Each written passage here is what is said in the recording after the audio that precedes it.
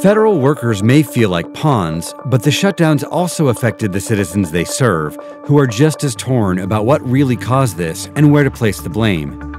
Voters in California talked to veteran Republican pollster Frank Luntz at his home in Los Angeles. Who do you blame for the shutdown? President Trump. President Trump alone. Media and the lack of term limits. Nancy Pelosi. Media. Trump. Trump.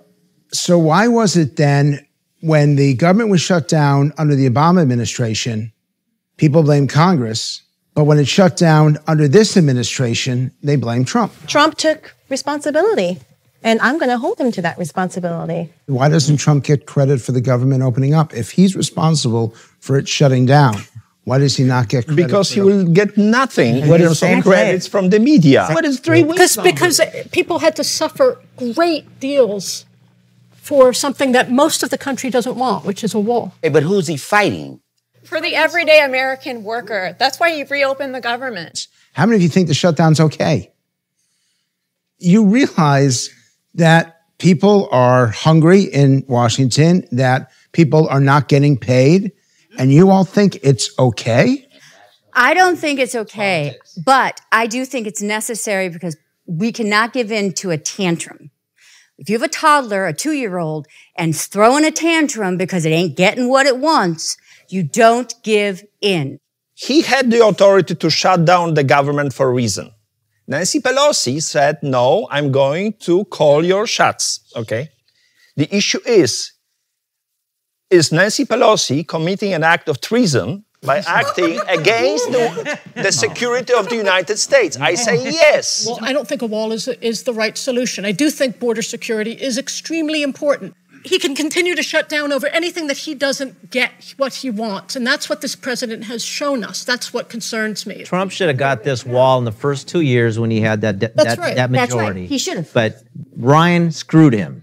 Ryan and who's the other guy, the Senate guy? Mitchell. Screwed him. They should have. McCarthy. He should have gone after this. If this was that much of a campaign promise, he should have went after this in the first 2 years when he had the majority. We are the only country in the world that doesn't have border guards. We have border patrol. You have Schengen in Europe, dude. And everybody who wants to jump the fence, jumps the fence and says, oh, I am calling for an asylum, okay? Why don't you apply in your consulate and do it the legal way?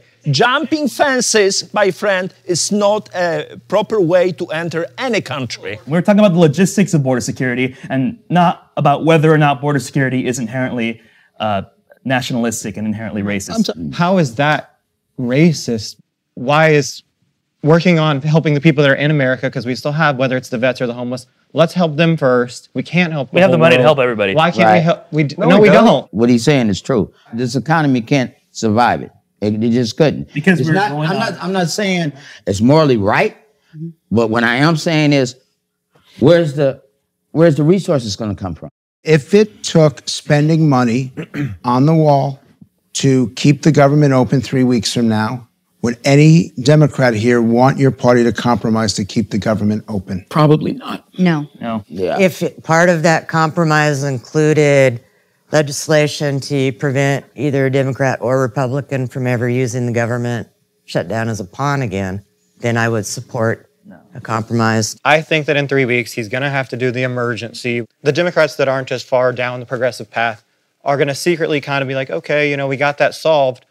But vocally, they can say, we did not support Trump, and everybody can be happy. I disagree, and I'll tell you why. I think the courts will immediately strike it down. It sets a terrifying precedent for being on. And this is coming from somebody who supports the idea of a wall. If we're declaring national emergencies so that we can invoke eminent domain to then bypass Congress, that's a scary thought. Is I am one not person okay with crossing that. the border not?